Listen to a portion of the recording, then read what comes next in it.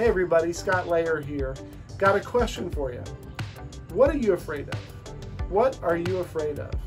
One of my fears is going to the dentist. And so about a year ago, I went to the dentist and the dentist told me after he took an x-ray of my mouth, I have an abscess tooth and I need to get it taken care of.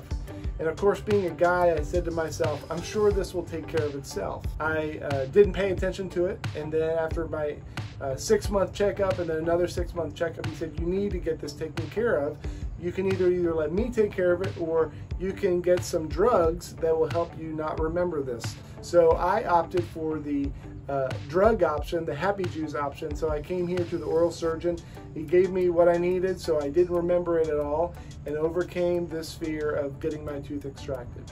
We all have fears and anxiety. And so during this season, we're looking at our emotions. So I hope that you'll join me this Sunday as we look at particularly fear and anxiety and how can we overcome fear and anxiety in our life.